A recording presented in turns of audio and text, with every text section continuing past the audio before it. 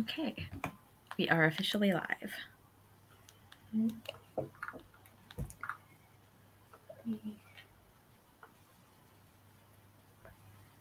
Officially live. Okay.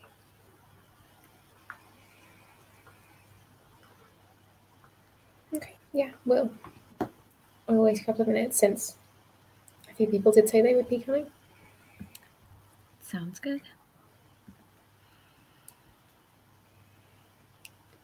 Nice.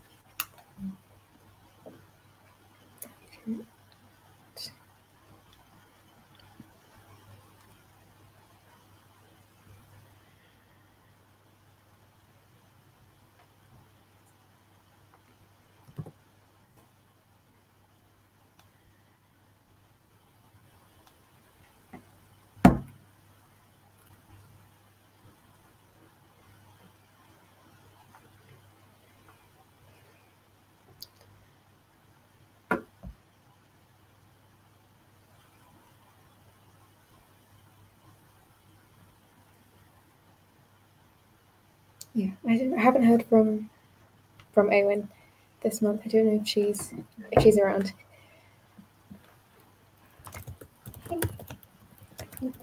Hey, Judy. Glad you made it.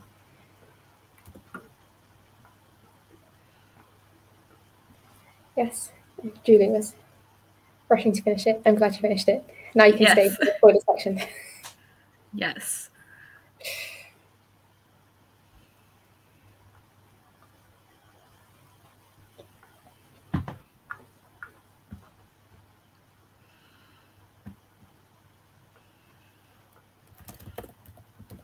Yay, Owen is here. Yeah, we were just saying that we weren't sure whether you were going to miss it this month. We're very glad to see you, as always. Yes, yes.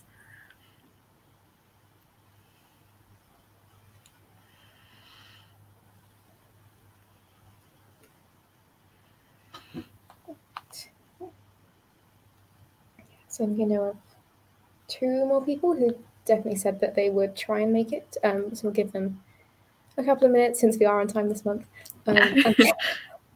No wonder people aren't here yet. Like, no one expected us to start on time. I can't blame you guys.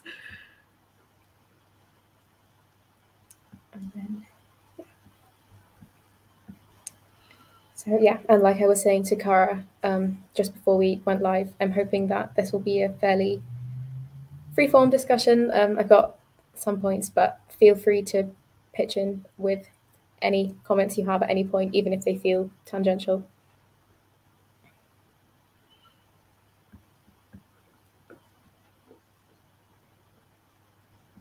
I'll go ahead and do a follow-up tweet because I realized I didn't do one once we actually went live.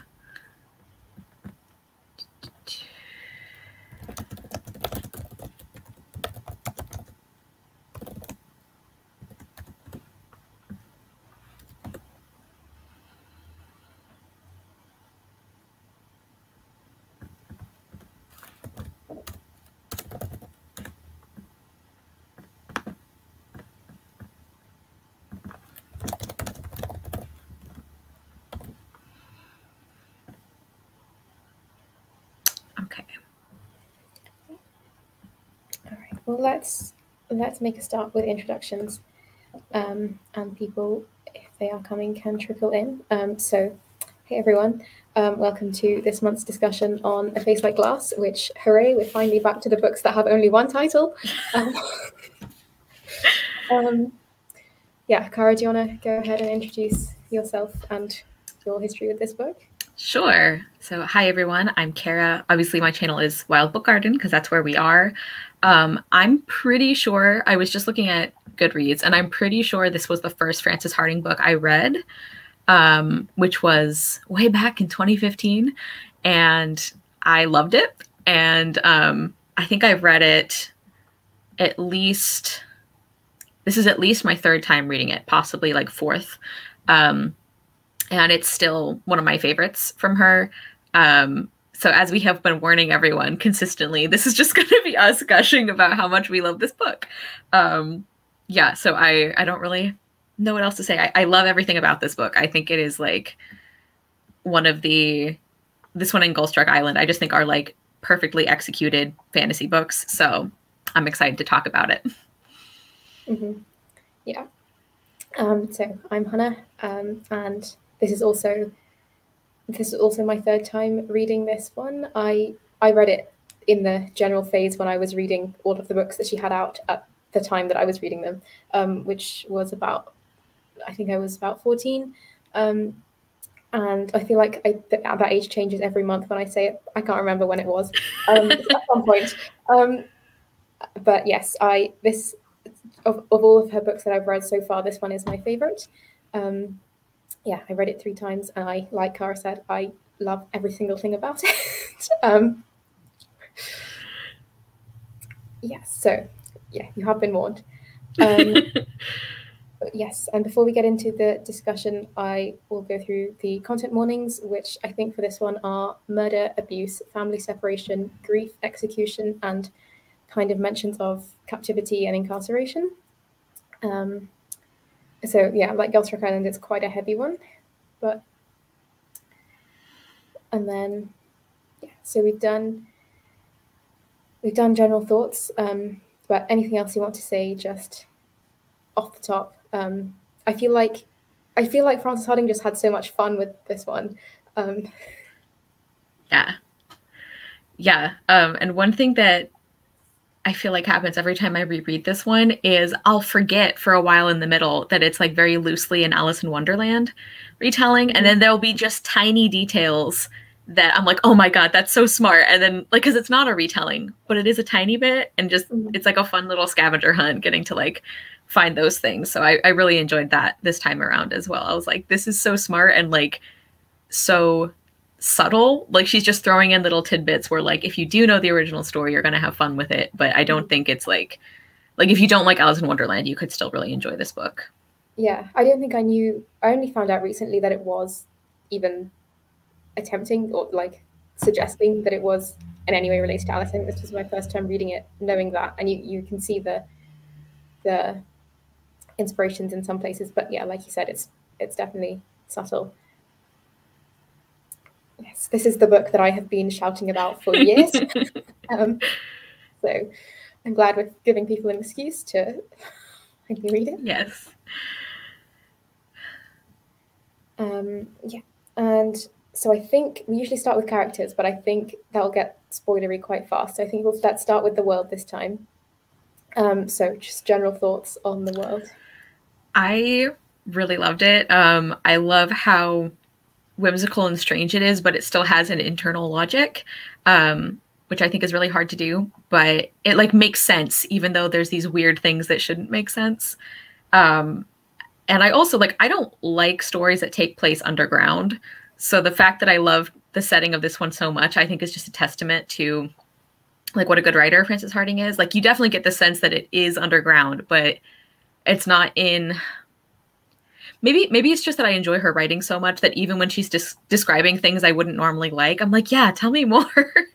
But yeah, I really enjoy the setting and how it works with the magical aspects, like the true delicacies and just like this strange world that that you get to find out a little bit more about it like throughout the book. Mm-hmm. Yeah, I agree.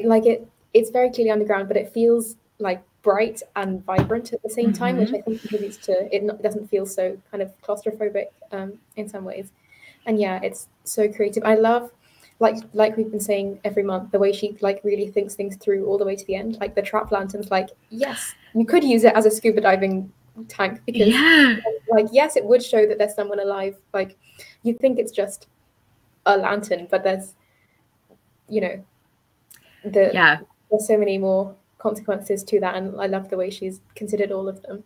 And like the instinctive fear of the dark that everyone has in Caverna, because it doesn't just mean the dark, it means you have no air, because light means air. And like how that means that like the poorer areas of the city are really bright because there's so many people packed so closely together that they have a ton of trap lanterns. Like I just think she really she thought out everything, you know, as we've been saying for all the books, is like she's just really good at consequences. Mm-hmm. Yeah, and like just the like this is a tiny ridiculous point, but the bit where Neverfell sees a giraffe, and they say, Yes. "Oh, it got that. Its neck is that long because it was reaching for the leaves," and that actually was an evolutionary theory that was put forward. Yes. Yeah. Like, of course, you would include that. Of course. Yeah, the camel leopard. Yeah, like it's not. Yeah, I think I never knew it was Lucy Linked Alice in Wonderland. It's not kind of obvious at all. Yeah. And I think it's interesting that she did that because she's very, like, if you read interviews with Frances Hardinge, she's very conscious, I guess, about like not wanting her work to be derivative, about wanting to make sure it's all original. So I think it's interesting that she chose to do a not quite retelling. I didn't have a chance to look up interviews with her. I do try to sometimes, but I wonder what inspired her to do that. Yeah, like I do have this on my retellings shelf on Goodreads because there are connections, but I don't think of it as a retelling. I almost think of it more as like a fantasy book that has fun bonus material if you've read Alice in Wonderland, because like the things that she includes are a lot of times are so small. Like, okay, there's the part where Neverfell follows a white rabbit. Like that's a pretty clear reference that I think is one of the more overt ones. But there's like one of the things I marked that I thought was, there's some of these where it's like, I don't remember if I picked up on this before because it's so subtle. But when Neverfell is at a banquet and everything is so like beautiful and rich, and like the dishes are brought in with so much ceremony that it says Neverfell had like the vague impression she should get up and curtsy to it. And that's a scene in, I think, Alice in Wonderland or Through the Looking Glass. I don't remember which one, but there's a scene where she's at a banquet and she keeps getting introduced to her food, and then she can't eat it because it's like, once you've been introduced, you're not supposed to like eat the food. And just like little things like that where it doesn't affect the overall story too much, but it's just like, oh, if you know Alice in Wonderland, these are really fun things to like pick up on. Yeah, and even with the like drink me wine, you know, is the obvious one. Yes. Yeah, and let's talk about while we're on the world, let's talk about the faces. Thoughts? Yeah, I love that aspect. I think it's such an interesting concept, and one of my favorite things about it, which I know we'll get into when we talk about themes, is like the way the number of expressions people have is used to reinforce class. And I just think this, like, I love the things that this book says about like emotion and like anger, and how being able to show that you're angry is really important. Yeah, and I think it's really interesting too, like the fact that everybody except Neverfell has to wear these manufactured faces. I think it just is really interesting in connection with being able to trust people and what makes you trust people. And yeah, I don't have a lot of coherent thoughts about it. I just loved it. Yeah, no, I agree. And like thoughts on the faces as a comparison, or thoughts on the fact that the Dredges have limited faces in comparison with the lace smiles. So for Julie and for anyone else who might be watching this, who's in Girlstruck Island, which was our book last month, the lace, who are kind of second-class people in that world, are constantly smiling. So thoughts, I don't know, I've never really thought about the connection before, but I don't know, reading them back to back just made me think about the fact that she chose to do that in 2 consecutive books. Yeah, that's really interesting. I didn't think about that until you brought it up. One thing that it makes me think of is like in A Face Like Glass, limited expressions is a way to control people, whereas in Girlstruck Island, the lace being able to choose to use their smiles is a big deal. So I think it's more about getting to choose what your method of expression is like, rather than like everybody should be able to or like everybody has to express things in the same way. Yeah, that's really interesting. I didn't think about those things in connection with each other, but they're kind of like opposite examples of the same idea, which is that you shouldn't force people to express themselves a certain way. Mm-hmm. Yeah. Yeah, it is unique. It's Yeah. I've never read another book that does something similar. But yeah, it was just I don't even know if I marked the quote. I should have pulled it out before this, but there was a particular, I think it was a moment when Neverfell's talking to Erstwhile, and notices that, that she really doesn't know what he's saying, or that his face doesn't match what he's feeling. That just made me think about the moment in Girlstruck Island where she's talking to the Duke, and the Duke thinks she's grinning and happy, Yeah. when actually she's terrified. Yeah.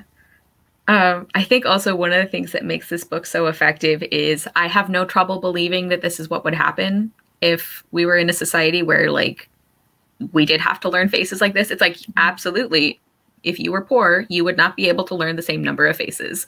And it would, just like the way that that's used to like dehumanize the drudges and everything is, yeah, it's just like something we brought up before is Frances Hardinge is clearly very good at understanding human nature. Mm-hmm. And I'm like, sadly, there is no doubt in my mind that this is kind of the direction things would go. Hopefully with the better outcomes as well. But Yeah. And that's so yeah. So while we're there, let's talk about the themes as well. Yes. We talk about the whole thing of collective anger and class and yeah, I thought that was fantastic, and it was even like it's been a few years now since I read this one for the last time, so it's even better than I remembered it being. Like it's such a smart book. And there's that part where like the first time that Neverfell actually goes down to the Undercity, and she has that moment of kind of buying into it where she's like, oh yeah, like they don't look like people. Like maybe the nobility is right and these aren't really people. And then she has that shift of like, no, they're made to look like this. And it's a very deliberate. And that part where she sees some of the drudges go up to the foreman because the girl just like, fell to her death, and they're trying, it looks like they're going to stand up to the foreman, but then they look at each other and it doesn't look like anyone's with them. So kind of like what you were saying about like collective anger and like being able to see that other people are angry about the same thing you are and how important that is. I just thought that was fantastic. Like really well done. Yeah, definitely. And the whole, like, because it's so intentional as well. You're right.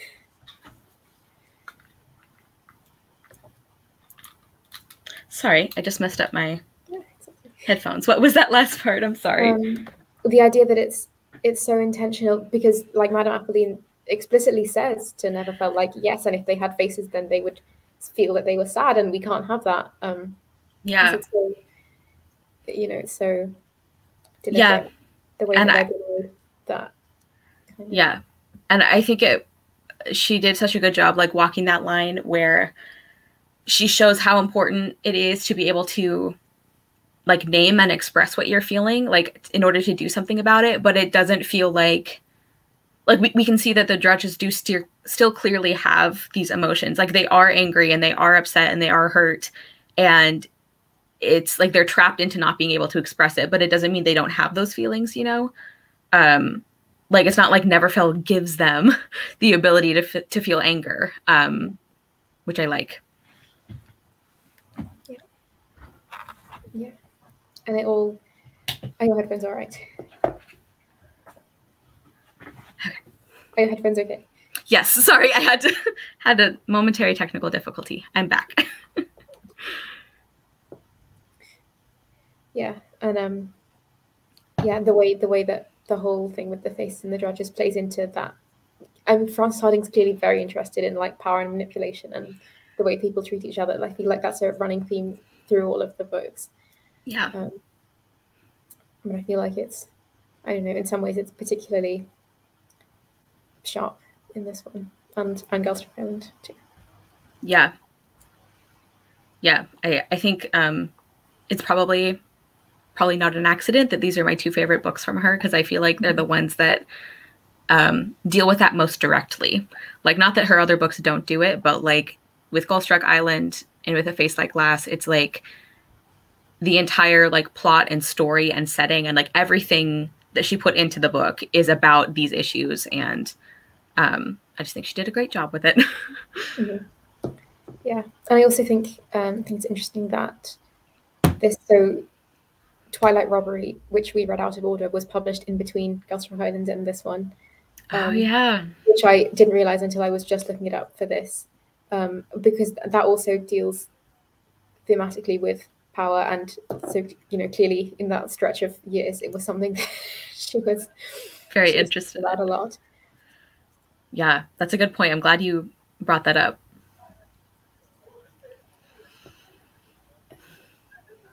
Yeah, and do you want to talk about the kind of the general structure? So still without spoilers, but kind of the general way the plot is constructed. Yeah.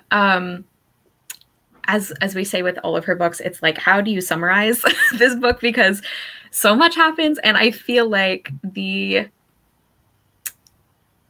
like, what if Alice grew up in Neverland and had to, or Wonderland, sorry, not Neverland, and had to find her way out. Like, I think that's a good hook, and it gives you a sense of like the whimsical setting and everything. But as we've talked about, it doesn't really indicate the story. And I really liked the way the plot went. I like that we get to spend so much time with this really weird court setup, and like the Grand Steward and everything. Yeah, Julie's saying it was interesting having we will get to the Grand Steward. Yeah, so I thought that was fascinating. It's hard to talk about the plot without talking about other stuff as well, like with Neverfell herself, and how her learning more about the world is also her like growing as a person. And yeah, I just found the story very compelling. I found it to be a very quick read, and there were parts where I didn't remember. Like, there were so many parts of this book that I didn't remember. So we'd come up to like another reveal, and I'm like, oh my gosh, like, so yeah, I thought the story itself was like really compelling. I also was impressed because there were parts of the plot where they maybe wouldn't have, they're not things that I think of as being interesting. Like, trying to think of an example. Like, I don't like travel stuff, and not that there's like a lot of travel in this book, but some of the like, trying to find a way out, or trying to, just like a lot of the geography stuff normally wouldn't interest me, but I think she did it in a way that was really interesting. So. Mm-hmm. Yeah. I think this is, of the ones we've read, I'd argue that this is maybe the most complicated plot-wise, aside from possibly Fly By Night, and it's much, I'd say it's better constructed than Fly By Night in terms of the way the mystery is revealed. Yeah. And yeah, it is a long book. I think it's the longest of her books, but yeah, it feels like it moves quickly. Yeah.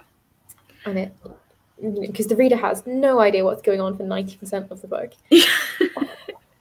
Yeah, and she does that without it being annoying, which I'm so impressed with. And the fact that like so much of this, there's certain plot points that really hinge on characters remembering something or not remembering something. And I think that's something that can feel very annoying, but it never did for me. Even the places where I don't remember how things turned out, I was just so impressed at how meticulously she must have plotted all of this that I was just along for the ride. Mm-hmm. Yeah, and Owen's saying that it was complicated, but in a great way, like the tunnels, which is a great comparison. Yes.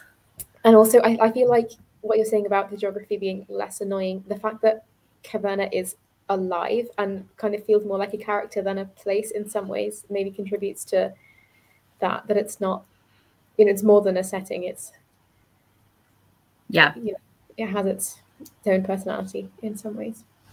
Yeah. Yeah, and let's talk about speaking of things which should be annoying but aren't. Neverfell. I was like, are you going to ask about the main character? I think I love her more every time I read the book, because I remember the very first time I read it, it took me a while to warm up to her, because you just wanted to be like, Neverfell, this is clearly a bad idea. What are you doing? And she just like goes full steam ahead, sowing chaos all the way.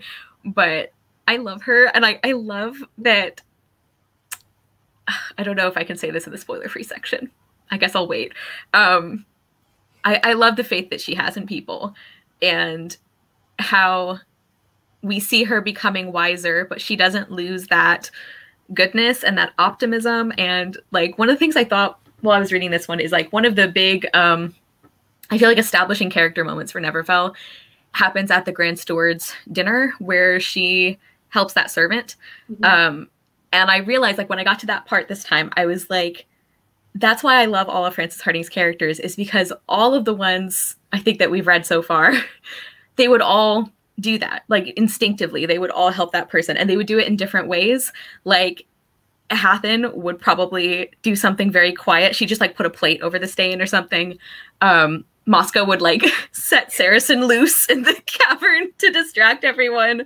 Like Ryan, I'm sure, would do something kind of like Hathin. Where so like I just love that all of her main characters have this this moral compass that they act on in different ways. But yeah, I love her, and I love that her books, that Frances Hardinge's books, are like such a good example of how you can have good people as main characters who are still interesting and who still grow, and who still have difficult choices to make. So yeah, I ended up really loving Neverfell by the end of the book, and it takes me less and less time to fall in love with her every time I reread this. Mm-hmm. Yeah, I am saying as well that she's annoying warmed up to her, and yeah, that she's so naive. Yes, and in a way that I feel like it would be frustrating in any other character, but just how Hardinge somehow manages to, I don't know how she manages it. I know, but you know, she can pull off anything. But and yeah. I feel like the other characters in the book have the same reaction. They're like, "You are an idiot. Why do I love you?" Yeah, because she's so naive and so trusting, and you think every time you think that surely you'll learn your lesson now after this person's betrayed you and this person's betrayed you, and she just keeps trusting everyone, and which I feel like is a failing and a strength. Yeah, when she keeps opening those boxes, I'm like, I would have given up after like the first one. Yeah, and there's a quote, the Grand Steward is like, most people open one or two, only an idiot would open all. Yeah, it's like she's a painfully optimistic person in the face of all evidence. And as you said, I think that's like a weakness, but it's also one of her greatest strengths. And I love that she doesn't lose that. It sometimes drives me up the wall, but I love that she is still that person. And she's also incredibly intelligent, like maybe not when it comes to people, but in terms of, you know, machines and just, you know, making connections and working things out. She's very, very clever. And I love the moment where she realizes that that's her real strength. Yeah, that it's not just her face that she has nothing to do with. Yeah, I love that.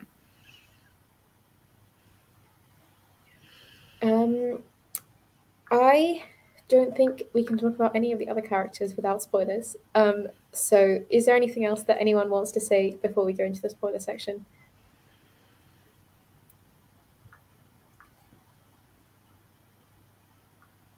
The other thing I was thinking about having us do was rank the books we've read so far, because we're halfway through now, which is wild. Yeah. But then I was thinking about it, I was like, I can't. I know. I'm not going to try and make us do this. I know.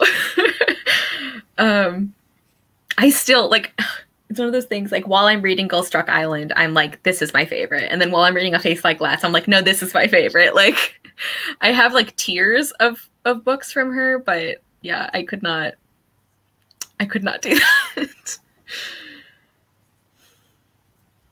Okay. If no one has anything to add, let's go into the spoiler section. Let's talk about, is there anyone you particularly want to talk about first? Well, the thing I was going to say about Neverfell that was spoilery is I love that she just like aggressively believes the best of people, and that like it actually, like, she believes the best even when there's no evidence for it, and by doing that she turns people good with like her optimism. And like, yeah, so I guess kind of the one I think is most obvious with that is Zuel. So I don't know if we want to like start with her, but Yeah, let's start with her. She was first on my list as well. Yeah. Every time Neverfell tried to make friends with her, my heart just hurt for Neverfell. I was like, why do you keep putting yourself through this? I know. And this is like another example of even though I've read this several times, like we meet Zuel for the first time and I'm like, ugh, like she's clearly like manipulative, like she's using people. She doesn't actually have friends. She just like gets people to do things for her and makes them think she's friends with them. And yeah, just every time Neverfell would like forgive her and be like kind to her. And Zuel's like, why are you doing this? She's like, I don't like you. You're not my friend. And Neverfell's like, you are though. And it works. Like that's what like gets me is like obviously I think Zuel is responsible for her own choices, but I just do feel like there is like Neverfell plays a really important role in that she won't let go of the possibility that Zuel can be good and can do the right thing, and she just like believes her into it, which I love. Yeah, and when do you have a thought for when Zuel starts to be good and starts to actually care about Neverfell? Because I was thinking about this when I was reading it this time, and I feel like I couldn't pinpoint the moment at which she decides that actually no, I do care about Neverfell. She's not just this annoying thing I have to. I kind of think like when before we find out what she did, we see that she's upset about something she did, and then like that's when her and Neverfell have that discussion in her lab about the whole memory thing, which I did not remember. There were some clues I picked up on. I was like, well, something's weird here, but I didn't remember that. So that was a fun surprise again. But yeah, I think the point where Zuel starts realizing she does care about Neverfell is when she goes through with the memory thing and then she feels horrible about it. But I think the thing that really solidifies that is when she tells Neverfell and Neverfell still forgives her and is like, I'm sorry that you felt like you had to do that. And Zuel's like, what is wrong with you? Like, I just betrayed you. And Neverfell's like, you're still my friend though. Yeah. Yeah, I like really was invested by her by the end. I like didn't want anything to happen to her. Yeah, because I kind of felt like she was warming up to her before the whole incident at Madame Atheline's, but then she still goes through with it anyway, which I think is sort of interesting and important because she in some ways she is stuck. She's a product of her upbringing, and she she's the protege of her uncle against the entire rest of the family. And so I think, I mean, she's very brave to go against all of that and do the right thing. Yeah, that was one thing I was thinking about for all of Zuel's scenes is I feel like that's a character like excuse or explanation we get a lot is like, not that it's unreasonable, but it's like a lot of times like, a backstory for a character will be like, well, look at their family, look at like how they grew up, like, and I think that can be a valid backstory. But the thing I was really impressed with for Zuel is like I actually felt what it must like how she felt and like how like I think Frances Hardinge did such a good job of communicating how lonely she was. And how, like you said, she's against the entire rest of her family who would give her up in a heartbeat, as we see. And I guess what I'm saying is I think this was one of the most convincing versions of that backstory I've ever seen, where even though I was obviously upset that Zuel did betray Neverfell a couple of times, I understood why she did it. And I feel like we were able to understand where she was coming from better than I sometimes do. Mm-hmm. Yeah, no, I agree. And made even more impressive by the fact that we can't see her face and that Neverfell thinks the wrong thing about it every single time. And yet it's still so clear to the reader. Yeah. But no, you're right. And I think it's really important to have that arc of like, yes, she was a product of her time and yes, you know, it was very difficult for her and you can see how difficult it is for her. And yet she still goes through with it and she still chooses the right thing in the end. Yeah. Yeah. I feel like she's an example of what we were talking about Gullstruck Island when we talked about this, but like Frances Hardinge doesn't let you write characters off very easily, you know, because my first impression of her, I was like, oh, she's bad news, stay away from her. And now by the end of the book, I was like, oh, I hope Zuel makes it out okay. Yes, so Julie's saying it's my first read, but Zuel started to warm up to Neverfell when she visited at the palace one of the last times, but still had the threat pulling her. And yes, yeah, that's what I thought, because there are those moments where she like gives her a hug or holds her hand, and you know, like maybe it's acting, but maybe it's not. And yeah, I feel like her arc is gradual, but it's definitely there. Yeah, I almost feel like Zuel was talking herself into believing that that it was just an act when maybe it wasn't for as long as she thinks it is. Like kind of like Julie was saying, where some of the times where she visits Neverfell and yeah, she like hugs her, she goes along with it, and you can see that Zuel is like, oh, I'm just manipulating her. That's why I'm doing this. And it's like, but you also feel like you have a friend for the first time.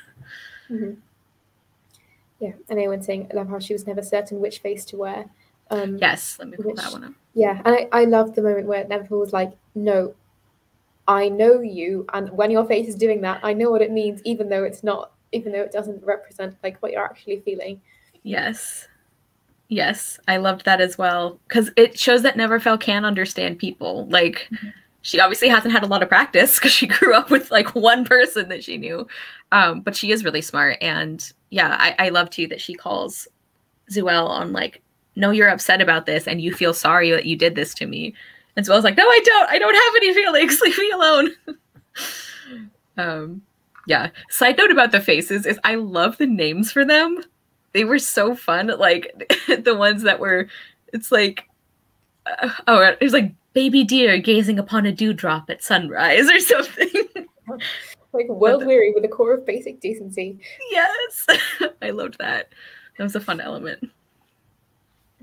Yeah, like that's, I think it's like with the beloved. I feel like Frances Hardinge just had so much fun coming up with all of them. Yes, I had that same thought. I was like, it reminded me of the beloved descriptions as well. Yeah, and so let's talk about Master Groundable, the one person who never. Yeah. We don't spend a lot of time with him at the beginning, and so on this read, I was like, why do I have such like an emotional memory of like their relationship? And then we get to the end of the book and I'm like, oh yeah, that's why. Like I think that I really got a sense for how much he cared about her, even though we don't see him that much. So yeah, I really liked him. I love what he says to her at the end, which I'm sure is in our quotes that we're gonna share. I love, oh my gosh, the part where they're like besieging his cheese tunnels, and he's like, well, they're gonna think Neverfell's here, so I'm gonna give her time to escape. And I'm like, you grump, I love you. Yeah, because when we were going, I didn't remember that we went back to him or that we ever saw more of him, and the whole time I was like, I want more of him. Yeah. But I feel like the tiny scenes we get give us such a good impression of who he is. Yeah, and I feel like that's very fitting for his character, because he is very gruff, but he does love her. So even though we get these little tiny moments, it's like you can see how much he cares about her. And yeah, I feel like he had a big impact in the book, even though he wasn't in that many scenes. Yes. Yeah. So let's talk about Erstwhile. I love him too. Yeah. I kind of similarly to Grandable was like at the beginning, I was like, I like remember loving him, and I feel like that is out of all proportion to the number of scenes he's in, and then we see more of him. But he's another one that like I think he pretty quickly realizes that he does actually care what happens to Neverfell, but he's kind of another one where he's like, I'm not your friend, Neverfell, and she's like, you are though, and he's like, no, I'm not. And then like 3 pages later, he's like, so let's help you overthrow the nobility. Like Yeah, oh my gosh, I just loved him. I just have emotions. I don't really have like anything thoughtful to say about him at this point, but yeah, like I love how selfless he is, even though he thinks he's not. He thinks he's that character who's always surprised that he does the right thing and like nobody else is. Like I love him so much. And yeah, I loved his and Neverfell's relationship. Like their friendship is just like very heartwarming. And I like that we see Neverfell realize, I don't know, like just realize like some things about how he lives, and that she didn't really understand, like the thing about the eggs. And I love that he calls her out on her privilege. Yes. It was with the eggs, and also when they're talking about the murders, the rehearsal murders, and she's like, no, nobody would do that, and he's like, that's what you think. You've been living in the palace. Yeah. I just love him as well. I think he's great, and he balances Neverfell. I feel like they're so good together because he is so cynical, understandably, but he has that like hope buried somewhere deep, and it so she brings it out of him, and he kind of grounds her a little bit. And I just love like the way he supports her. I love the line where she's like, do you think I haven't noticed that you've been risking your life for me? I have noticed. Yeah.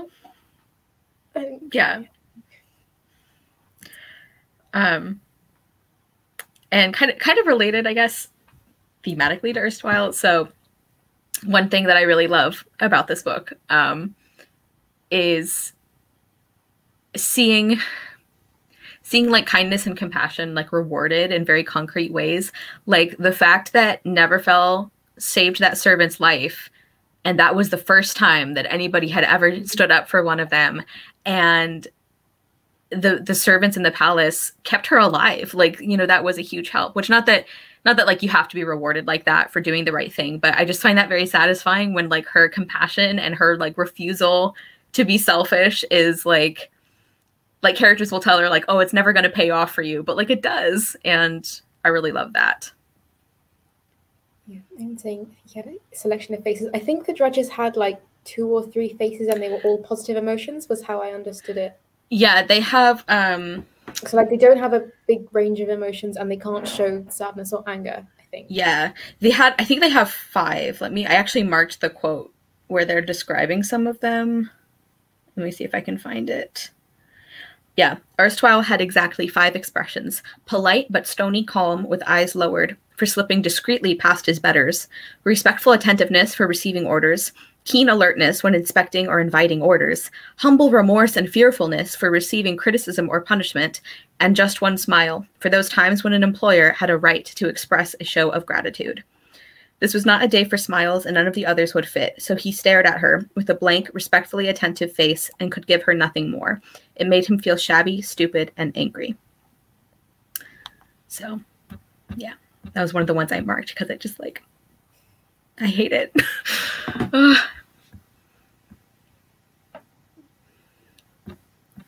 Yeah. The servants.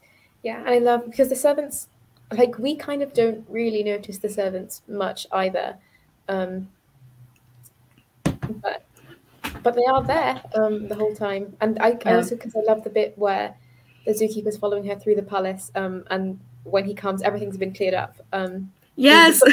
So, but it was the servants. Who else would it have been? So I love that there. Yeah. Like, Sorry, go ahead. No, yeah, just. Sorry, I didn't mean to interrupt. I was going to say that was one of the things I did remember from other reads. So it was really interesting this time to see the tiny little clues she leaves you, like what you're saying, where things are always cleared up. And I forget what some of the others were, but like just little hints that it's like people in the palace, maybe. Yeah, so that was all I was going to say. I'm sorry for cutting you off there.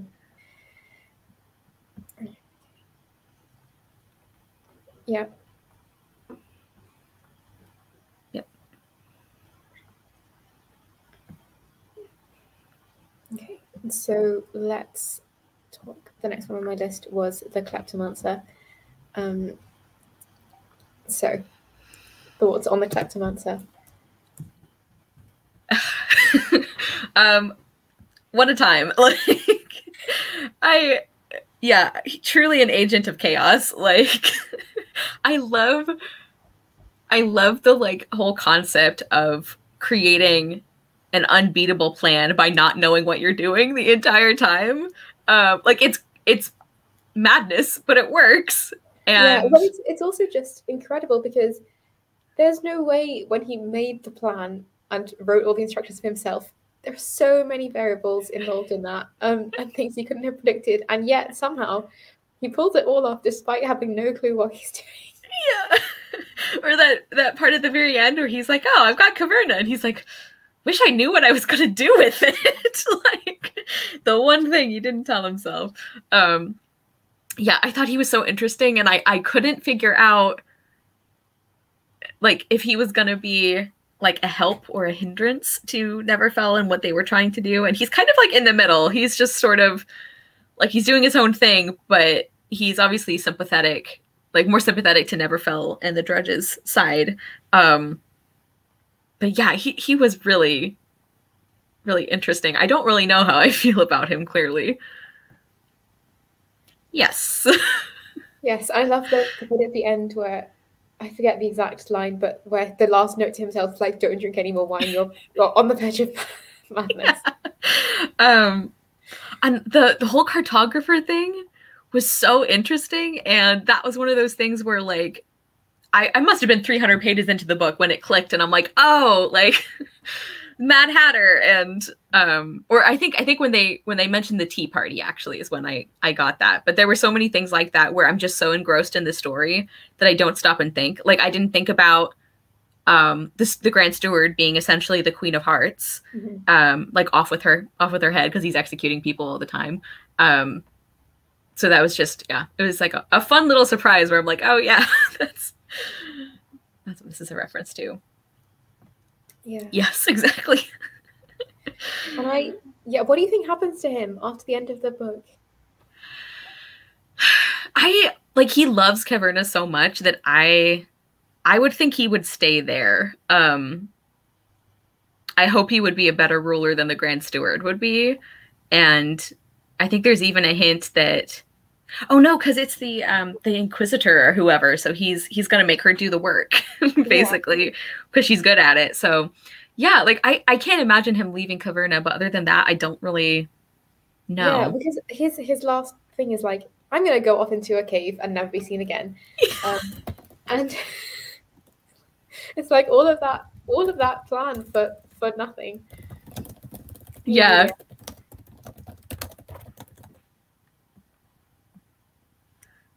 Yes. But Julia, this is also one you will like because it indirectly involves mothers. Yes, it does. We're gonna get Julia with the moms. Like that's how this is gonna work. Yeah, this is spoiler territory, just so you know. If that is a factor. Yeah, it is. It's kind of like a little bit of a letdown for him when he's finally achieved what he's been working towards for years. And he's like, I wonder what I was gonna do with that. Like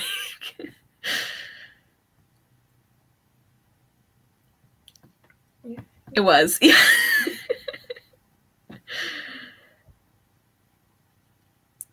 And yeah, yes, and Owen saying he talks about soothing Caverna, yeah. Which do you think the rest of the cartographers left, or I think they stayed. We are sort of told, but I don't know. I sort of felt sorry for the cartographers at the end because everyone else leaves and they're just sort of beaten back, and they're not evil the way like the rest of the Childersins were evil. They just kind of get stuck. They're scary, but it's did you say squeaky like bats? Squeaking with their bats, yeah. Yeah. It's like they're scary, but it's not actually their fault. Yeah, and like I also because they've been so fixated on the underground passage, or the undiscovered passage, sorry. So then once they find that, it's like, well, are they going to use it? That wouldn't make sense, because they're also like so in love with Caverna. It's like, I can't really picture them going to the above ground world, but like, what do they do now? Yeah. Yeah, I just, in that last scene, I just felt sorry for them. They were like caught between the escaping drudges and the Childersons, and were sort of just inadvertently stuck. Yeah. But yeah, okay. So yeah, let's talk about Maxim Childerson. We just both shake our head. What a piece of work. Yeah, just the worst. Like, just the worst. Yeah.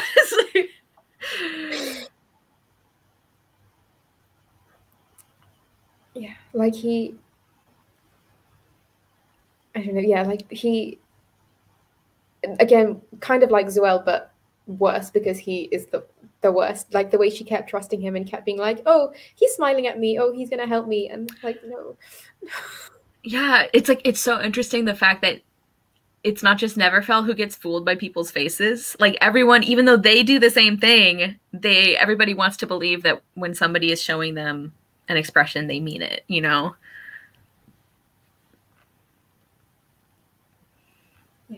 Yeah, I think that conversation that he has with Neverfell is very indicative of him as a character, where she says, what's the use of owning it if you can't see it? And he says, what's the use of seeing it if you don't own it? And I just think that's him in a nutshell. Yeah, classic Frances Hardinge, like character in one line. Exactly. Yeah. Exactly. Like, you know that he's no good, but it's not until right at the end where the whole extent of his like something's off about him, and you don't figure out till later. Mm-hmm. Yeah, and his connection to Madame Apolline, which I hadn't remembered. Yeah. Yeah, and she was so interesting. Like, I know for a fact that the first time I read it, I was fooled by her, and I thought what Neverfell did. And then when we find out what actually happened, yeah, just, they're such good villains. I hate them so much. Yeah. She's just, yeah, I don't know, and like I'm struggling to express. I know, it's like we're speechless at their evil. Yeah, like and it's a throwaway line, but it's when Neverfell sees the mural of her mother and she's in manacles, and it's never brought up again, but like that's like really disturbing. Yeah. And Madame Apolline is really evil. Yeah. Like just how like, it's like what she did, obviously, but it's also how calm and collected she was about it, and how like, well, I do my best face work when I'm ripping children away from their families. Like, just the fact that she was like so cool about it is, I think, part of what makes her so awful and so like effective as a villain, because it's not like it was premeditated, you know. She was very calculating about it. You and me both, Julie. I mean, not this time. I remembered her this time, but yeah, first time, because she does such a good job. Like, Frances Hardinge does such a good job of setting up just enough clues that you feel like, oh wait, I think I know what's going on, and you do not. I think someone who can construct a connection to face called the tragedy range has to be suspicious. Yeah. Yeah. A fair point. Yeah. Yeah, but the moment where she's fighting Neville at the end, and Neville's like, "You're wearing my mother's face. I can't fight you. Take it off." And yeah. Yeah. I did not remember how she met her end. I was like, oh. Yeah, I also haven't imagined trap lanterns big enough to eat people. I know. Well, like, I don't think of them which is silly. They feed them grubs. I don't think of them as being like carnivorous in that sense, but yeah, no, I like, you know, I was imagining them like, I don't know, like tulip sized kind of, I guess. yes, yeah. But then, oh wait. And then it's just like quiet. Like immediately I was like, oh gosh. But yeah, and I feel like she's on the mold of what we talked about with Lady Tamarind in Fly By Night, the way she's kind of fascinating, but also just despicable. Yeah. Yeah. And just the way that Neverfell keeps like talking to her and like keeps like trying to love her, and like she tries to love everybody.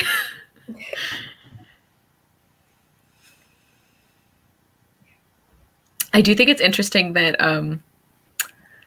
her and Maxim were like romantically involved, because I feel like that's not like, that's a very common like villain trope, as you find out like two people are secretly in league and they're also lovers, but like I don't feel like Frances Hardinge does that a lot. So I don't know, for some reason that was something that stood out to me.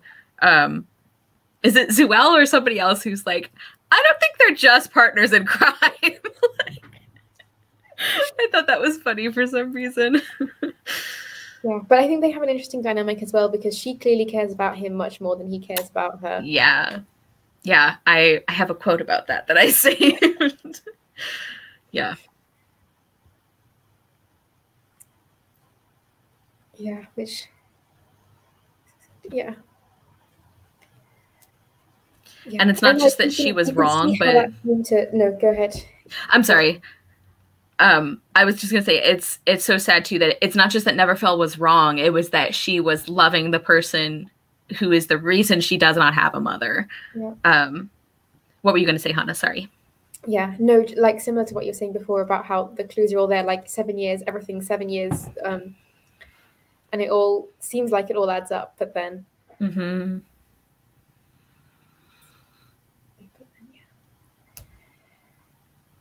Yeah, I also sort of, on a tangent, not really related, I love the moment where the Kleptomancer was like, "Did I steal you when you were this big?"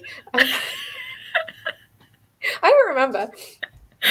Yeah, I love the like little moments of like humor, because people don't remember things, like when they break Neverfell out and they're like, come on, we got to get ready for the rebellion, and she's like, what rebellion? And they're like, oh, drink this, and she's like, oh, that rebellion.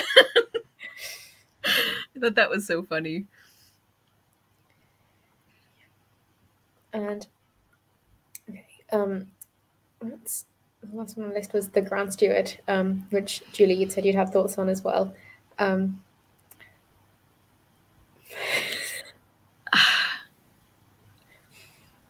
Yeah, like he's so scary, and I still somehow feel bad for him. Like I think his death scene was actually like really poignant, and like the fact that Neverfell was there, and yeah, it's very interesting, because you do get the sense that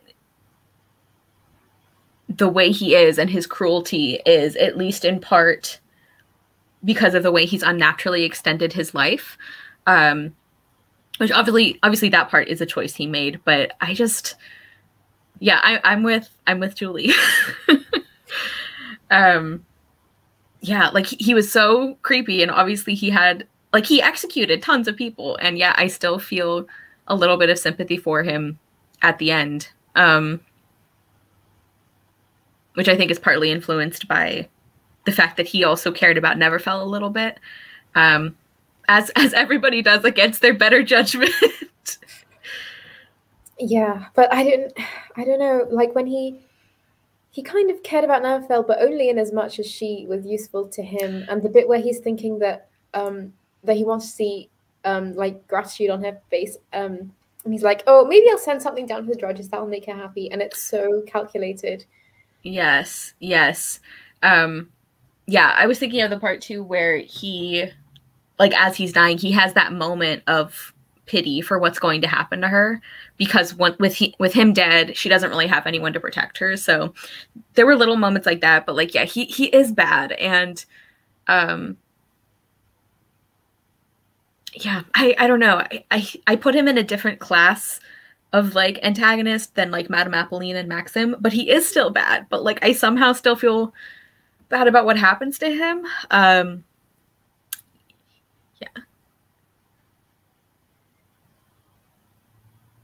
Yeah, it's like conceptually, it's a really interesting thing to explore. Yeah, that's really interesting, Julie, about. Yeah, and again, it's always going back to like that Frances Hardinge thing of power and the ways that power affects people and the lengths that people will go to hold on to power, even like going completely mad and splitting themselves into two people. Yeah. And the way that the poison worked to make you kill who you love most, and the way they turned that into a murder weapon was just like so smart and terrifying. Yeah, and especially terrifying what Erstwhile says about how when they're using it on the Drudge, and they're like, we're all, each other is all we have for the Drudges, and even that they're taking away from us. Yeah. I remember that part too, where he says like, this is the worst thing they've ever done to us, because this is all we have, like you said.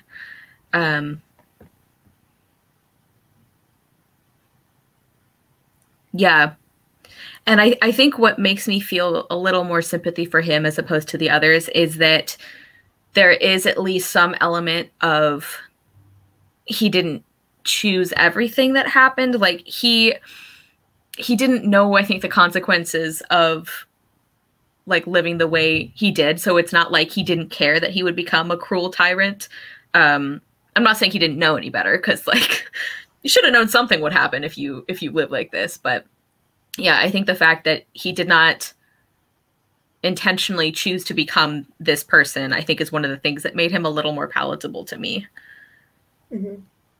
Yeah, I feel like he must have started off like ruling well, and I think Maxim says in the court that, you know, we had 400 years of good leadership and 100 years of chaos.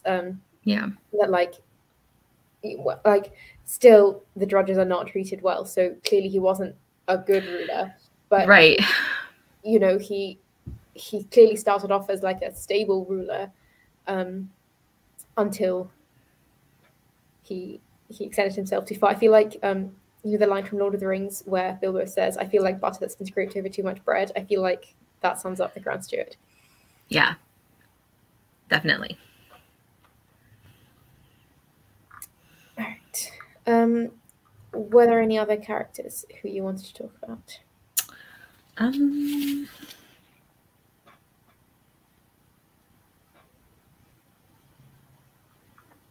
don't like. Yeah, no, go ahead. Sorry, you go first. That's okay.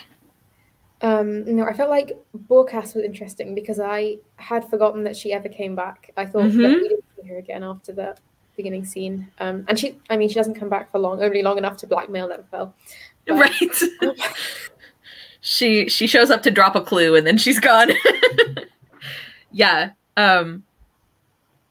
I thought so too. It's interesting as I'm looking through, it's like, oh, I remember this feeling like a really large cast, and it's not as much as I think.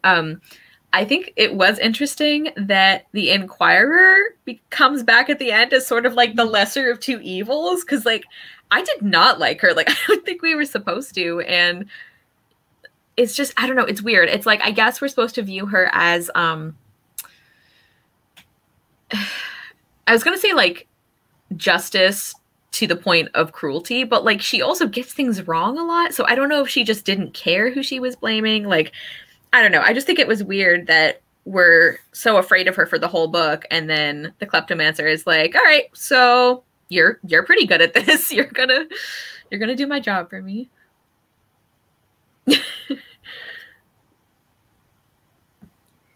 Yeah, I thought the Inquirer was interesting. I don't know what her motivations were. You know, it's never really made clear. There's that bit at the end where she is relieved to have orders to follow again. So it's that kind of thing of her kind of being a tool rather than an active person, which not that excuses anything that she does. But I feel like we don't really get a sense for what drives her, except that, I don't know, maybe she's the other side of the cartographers in some way, that she cares about the city and not really anything else. Yeah. Yeah, and it's almost like by the end of the book, by comparison, she shows up and you're like, oh, it's only her, okay. versus versus like some of the other antagonists. Yeah, she was interesting because we see her as an obstacle for most of the book, and then at the very end we get just a tiny bit of insight into her character. Yeah, and I like that the bit at the end was interesting with her when she, well, we'll get to the quotes, but where she realizes that the city doesn't function without the drudges. Like, you know, we can't send drudge runners to find out where the drudges have gone. We can't get water, and we can't. Yeah. Yeah. I feel like she's, I don't know, symbolically interesting in that way. Yeah.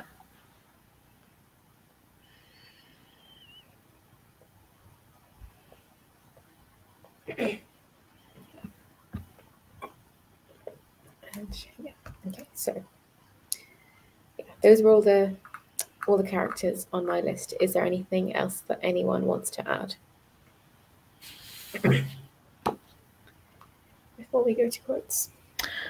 One thing I thought was interesting is I was trying to decide through the whole book if Neverfell is just like a regular person, and that's why her face seems so strange, or if she's like a regular person but extra expressive, or like, do you know what I mean? Like, I couldn't tell how much of people's reaction to her was just because it was so different, or if there was actually something magical, or like, I guess I settled on, all right, she's like a regular above ground person, but she's a very expressive person, and so it made it like even more heightened.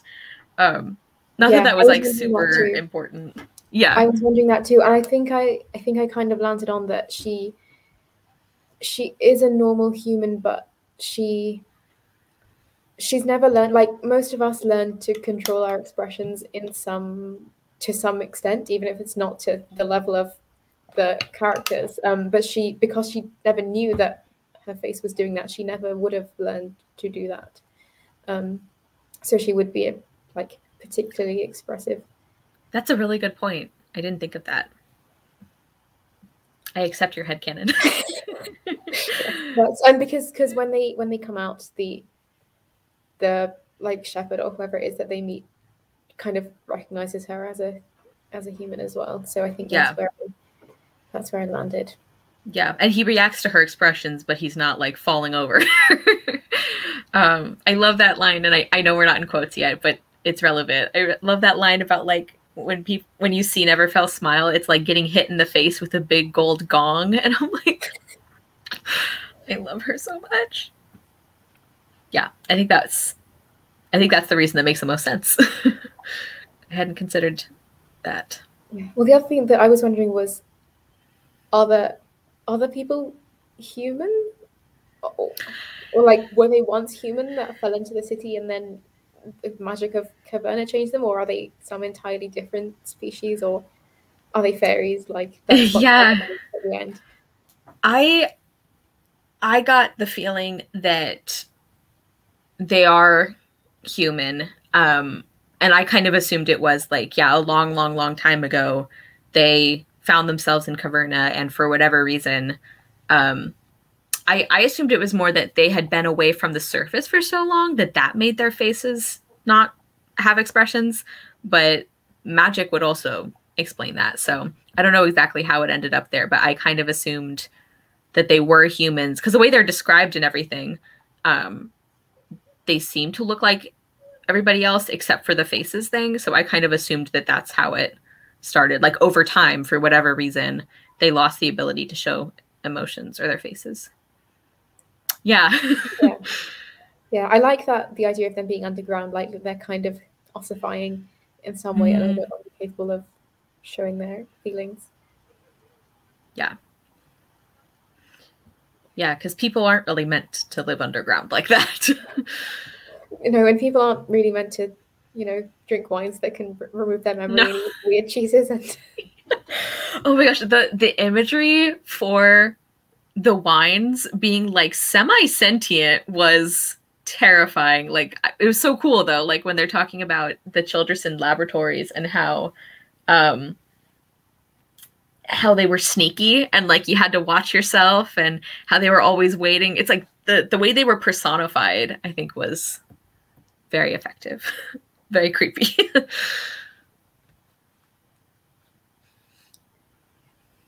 and with the cheese as well, the bit that confused me was when um when the kleptomancer was like, I have all this cheese buried under the pallet and it's going to explode if you don't follow my instructions. But Neverfell told us that you have to poke the cheese with a needle. She didn't say, because I then went back and checked because I was confused. She didn't say a specific frequency, but does that mean that in between the rest of his plans, the kleptomancer has been coming back and back? I love that image. Did it say? Yeah, because he said Stackfelter certain, like the same kind.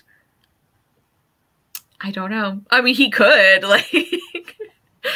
I don't know either. I guess I had thought maybe it was a slightly different kind of cheese, but no, he actually says the variety. That's interesting. One other thing that talking about the true delicacies reminded me of is I feel like there's also this interesting part of the book that's like about like memory itself and how like forgetting something bad doesn't mean it didn't happen. Like where Zuel wants to take her memory so that she doesn't remember hurting Neverfell, and Neverfell's like, you can't. Like that's not the same as it not happening. And Neverfell like escaping from the kleptomancer because he's going to take her memories. Although when that happened, I was nervous because I'm like, his plans are like very, very like meticulous. I was worried that she was going to ruin something by like escaping with her memories. But it turned out she was right. So yeah, I don't know if you had like thoughts on that, but I just think the idea of being changed by what you witness and how you can't just like erase that. Like once Neverfell has seen the Undercity, yeah, and she doesn't want that erased. Mm-hmm. Yeah, that is the question. And do they dig it out after the end of the book? Like I need to know. I have questions about the cheese bomb, Frances Hardinge. Like,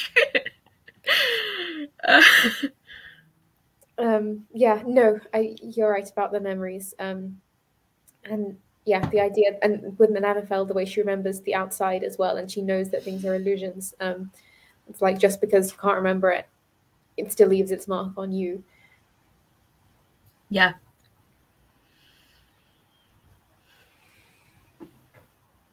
Yeah. Okay. Shall we go on to quotes? Yeah. I feel like we're going to have a lot. I know.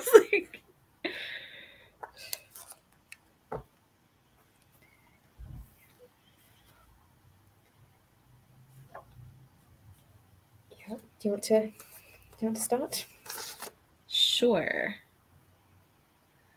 So this one is about, this is Erstwhile talking.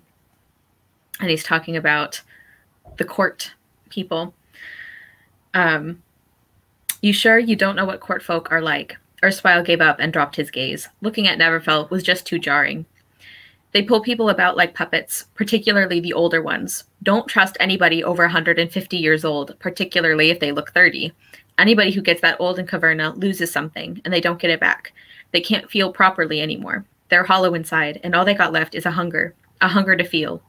They're like great big trap lanterns, all blind gaping need, and thousands of teeth, with decades to come up with tricks and schemes. Yep, I had that one too. Especially the don't trust anyone over 150. I feel like that's just good advice. Yeah.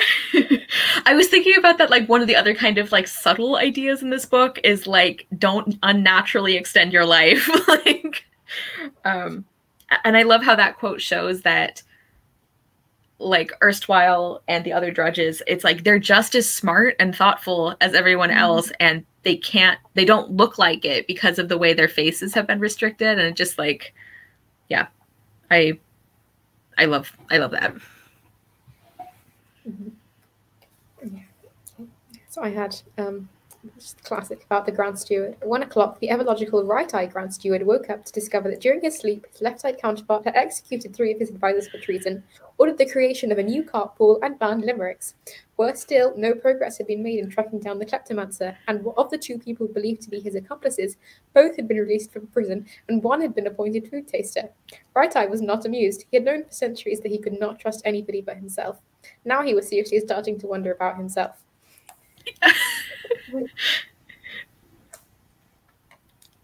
Banning limericks is just like the cherry on top. Like, what happened?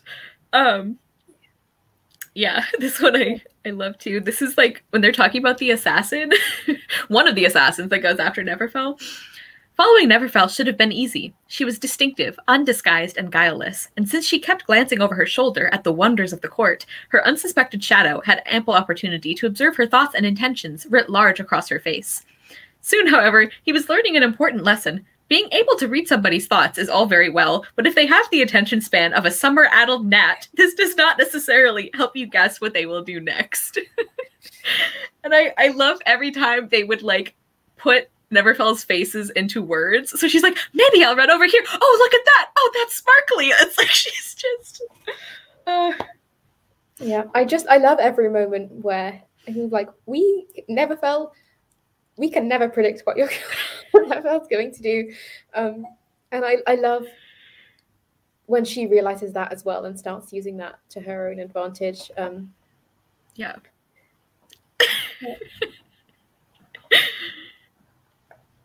I like want to know the specific reason that happened. Like, what happened in a limerick that offended him? Yeah, okay. I've got the great outside that had filled Neverfell's thoughts had noticed her and judged her. It had found her wanting. No, worse than that. It had screamed in horror and disgust and fled from her. Her neck was bruised, but far more painful was the thought of kind big sister Zuel hitting out at her. She just... Yeah. This one's about the kleptomancer. Glancing back at the thief, Neverfell could see him standing in the lantern light, his expression still blank as new slate, one hand rubbing bemused at the back of his neck. For the first time, it occurred to Neverfell that perhaps he did not know what to do with stolen goods that did not stay where he put them, but instead screamed, ran around, and threatened to eat his correspondence. Perhaps he did not really know what to do with people at all. Yeah, and that's when he's like, I'm not trying to hurt you. I just saved your life. Now stop all this running.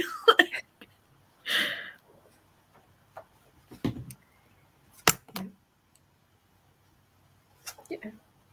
And then there's, the whole bit about the drudges that Neverfell stared, fascinated. In her head, she knew that what she was watching must be backbreaking and dangerous, and yet it was hard to feel anything for the workers. They just seemed so dogged, placid, and docile, 100 heads all with the same face. Watching them, it was hard to believe that they had individual thoughts and feelings, that they were not just contented cogs in a giant machine like those turned by the water wheels below.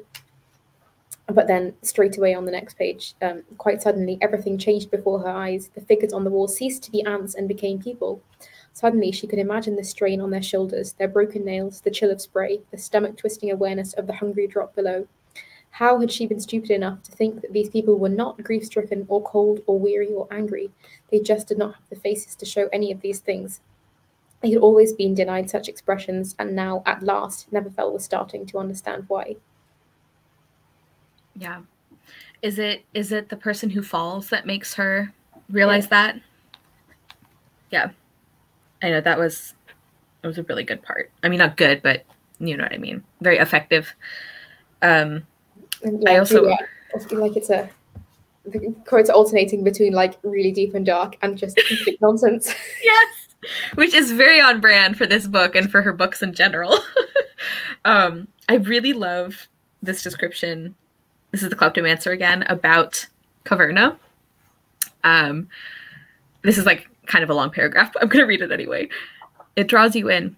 You twist your mind into new shapes. You start to understand Caverna, and you fall in love with her. Imagine the most beautiful woman in the world, but with tunnels as her long, tangled, snake-like hair. Her skin is dappled in trap lantern gold and velvety black, like a tropical frog. Her eyes are cavern lagoons, bottomless and full of hunger. When she smiles, she has diamonds and sapphires for teeth, thousands of them, needle thin. But that sounds like a monster. She is. Caverna is terrifying. This is love, not liking. You fear her, but she is all you can think about. That is what it means to be a cartographer. That was my life for 15 years. It's like, ooh. No wonder he's kind of messed up. Yeah, I don't think I marked it, but the whole description of Caverna as like a walnut and the way the cartographers go mad trying to bend their minds around it. Yeah.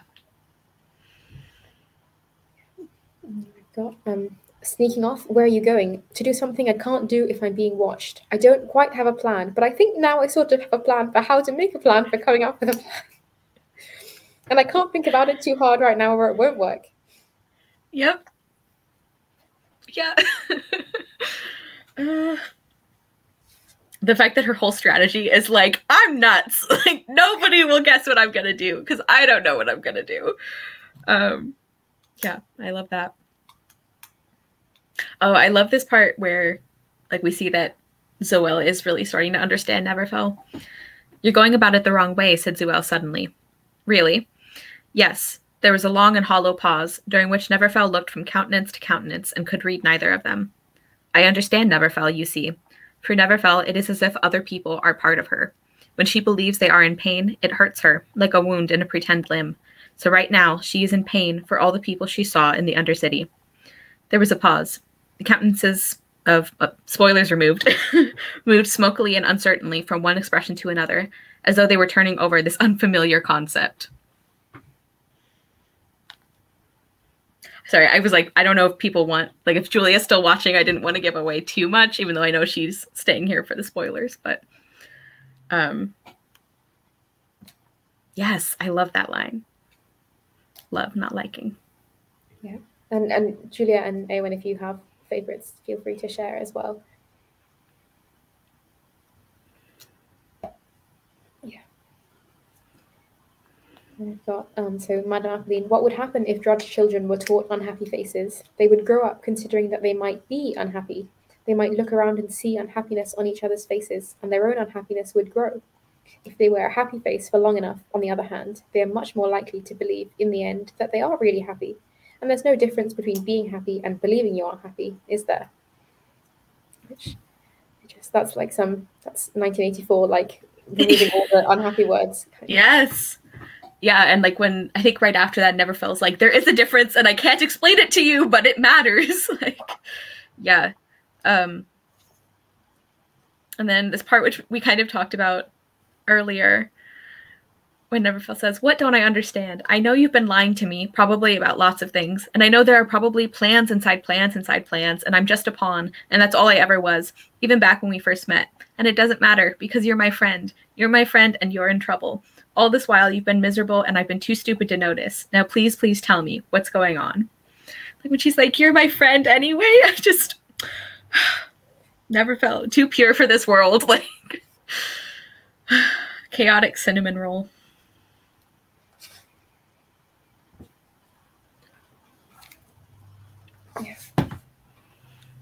Looks like we're giving Julia just enough spoilers to get her interested, so perfect.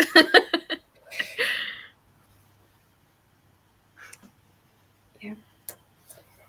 I think that's most of mine. There's obviously this Grandpa's last line about Neverfell's face.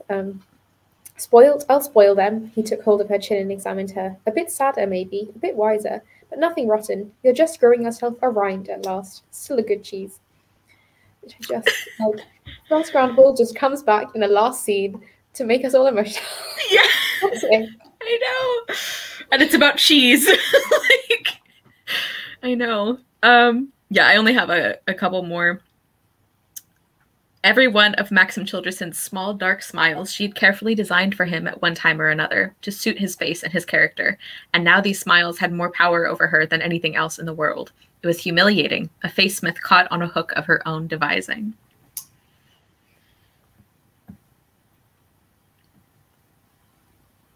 Yeah. Yeah. I love the through that growth, yeah. And then one of the other ones is like very close to the end. This is my last one, I think. When they reached the parting of the ways at the edge of the desert, it seemed to him that she thanked him, though he could not understand her words. She was not pretty, but her face showed her heart so clearly one could not help but understand her. As she clenched the grass between her bare toes, her smile was like the sun swimming through blue eternities. Yeah. The power of, like, the way you don't need language, you just, the power of never felt space. Yeah. Yeah, and the way that, like, really understanding somebody is, it like transcends how attractive they are. It's or how, like, not that like Neverfell, she's like 12, so not that she's like supposed to be attractive, but you know what I mean? Like, it doesn't matter what she looks like, it matters that like you understand her. Yeah. I've got one last one. She was not undamaged, however, and she knew it. No food or drink had passed her lips, but she had drunk deep of the truth, and now it could not be flushed out of her system with bitter cordials, or washed from her skin, or picked out of her hair. Which... Yeah. Yeah.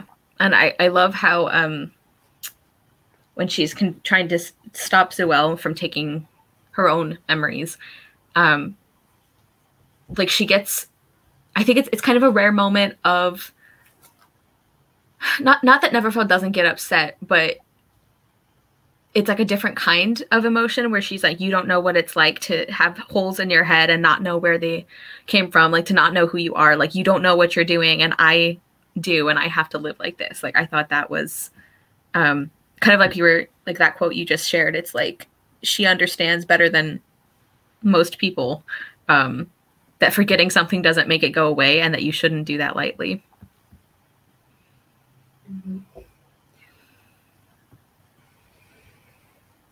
Yeah. Okay. Does anyone have any final thoughts before we just introduce next month's book? Let me get that.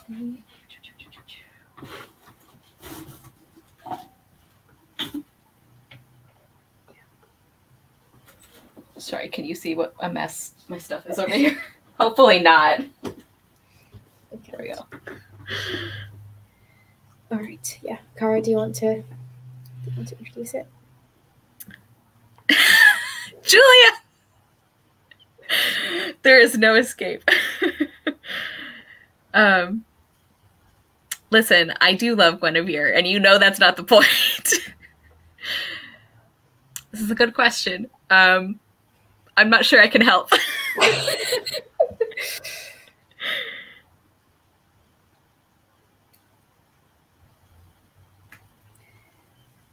Yeah, Neverfell. I know her name is super interesting. So yeah, any? It's not a perfect book, but I feel like I cannot be objective about it. Yeah, I don't know. There's some, like it's very long, potentially longer than it needs to be, and it, like there are some things like I wish that Master Grandable had told Neverfell earlier, but yeah, I don't know. I feel like the amount that I love it outweighs anything I could possibly say. Yeah. I'm trying to think of anything that I would change or I think could have been done better.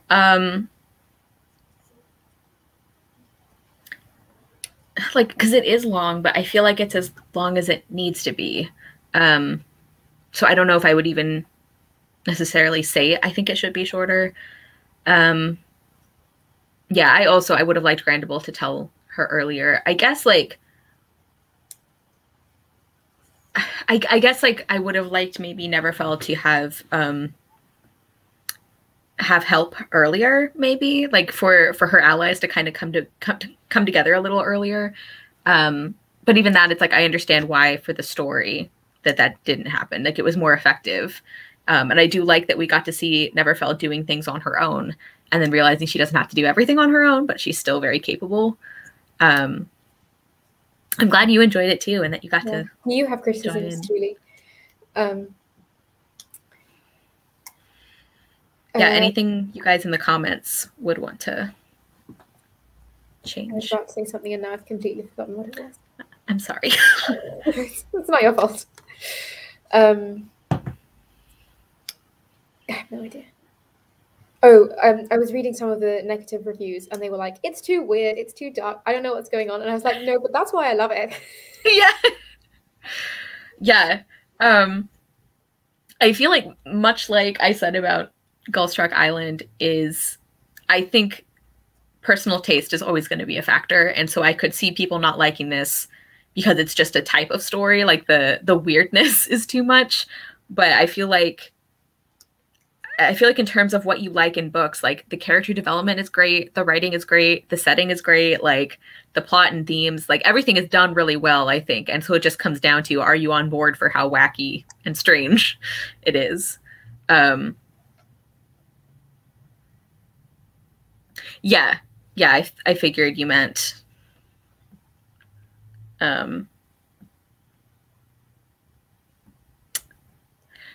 so she didn't just like drop into the tunnels, she was actually carried there. Yeah, that's a good point. Right.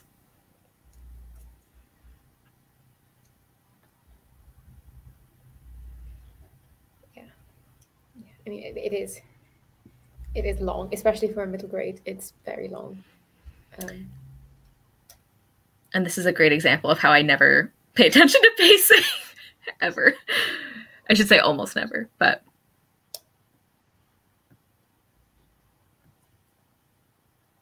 yes.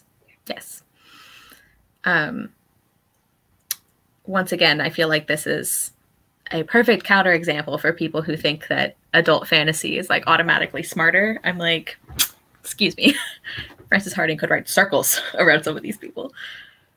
Yeah, but I still just,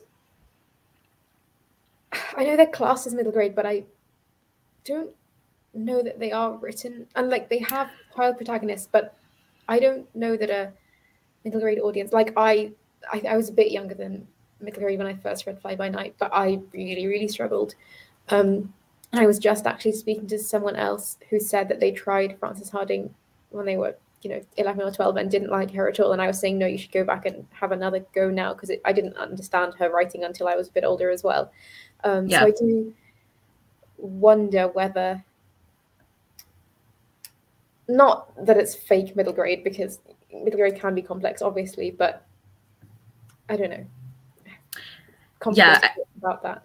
I feel like it just points to how arbitrary age ranges are, like, because she considers herself a children's writer, and like in terms of awards and things, but like I have seen her books shelved all over the place. Like I've seen them in middle grade, I've seen them in young adult, I've even seen them in just like general fiction sections. So what is the truth?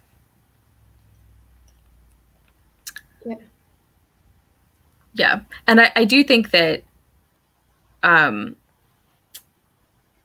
that like writing, like plain writing style can be a stylistic choice. It doesn't necessarily correlate to age range, but yeah, there are definitely like vocabulary words, like you said, that I think a lot of like probably middle graders wouldn't know. I don't know. Yeah, like I don't know. Like my sisters are still young as well, but I can't see myself giving them these books for a number of years yet. Like, yeah, I don't know. But then again, like some of her books, like Verdigris Deep, I would say is much more, it's still like complicated and dark in terms of its themes, but feels more middle grade in terms of comprehension, I guess. I don't know.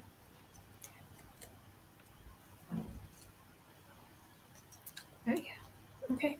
If no one else has anything to add, Cara, do you want to introduce next month's? Yes. So our book for next month, the live show will be about halfway through February, is Cuckoo Song. This one is much shorter. Oh, okay, not as short as I thought. It's about 400 pages instead of 500. Yeah, so and this one is, I think this one leans more into the creepy stuff than some of her others. Like I would classify this as kind of closer to Verdigris Deep in terms of the tone. But I'm trying to think how I can even summarize this. Basically, the main character, Triss, wakes up after an accident and everything is just a little bit wrong. Like her parents aren't treating her the same way. Her sister seems angry at her and she doesn't remember anything that happened. Says she is insatiably hungry. She keeps waking up with leaves in her hair, and her sister seems terrified of her. When it all gets too much and she starts to cry, her tears are like cobwebs. So yeah, this is definitely more on like the creepy side, but I have only read this one once, and I remember thinking it was really good. This is also like a more historical book that she did. I don't remember what year it is, but yeah, interested to. Edwardian setting, right? I think it is Edwardian. Yeah, that's the general. One of the ones that I've never read, so I'm excited to. One of the reasons I have not picked it up is because it sounds terrifying. Look at that cover. Yeah, it's like quite creepy in parts. There's a couple things I remember where, yeah, like they have stood out in my memory. But it's a really good one, and like I said, I have read it once before, but it's only once, and it's been a long time, so I'm very excited to hear. Yeah. Julia, our next two are both historical. This one and the literary. This is your time. You should join. Yes, it's really good, and I'm glad, Awen, that you already love this one. Yeah, I remember really loving this one as well. So yes, that's going to be our next pick. And again, keep an eye on mine and Hana's social media, which all of her links are in the description box already. And it's probably going to be around, I would guess around February 13th. Let me see, actually, is that right? Yeah, probably around then, but we will officially announce that later. Okay, that's good. Yes, and that's what I remember about it as well. It's kind of like Verdigris Deep. It's like creepy in an enjoyable way, not in like a I wish I'd never read this kind of way. Yes, join us, Julia. Trying to remember if there's any notable moms in this one. Yeah, so that'll be a good time. All right, so then I think that is everything. So thank you so much to Julia and Awen and Julia for joining us, and to anyone else who watches this back later on. And we're so glad that you read with us and joined in with us. And yeah. Yes, thank you for putting up with our long monologues about why this is a flawless book. No, yeah, thank you guys. Yay! So glad to have you. Glad you could.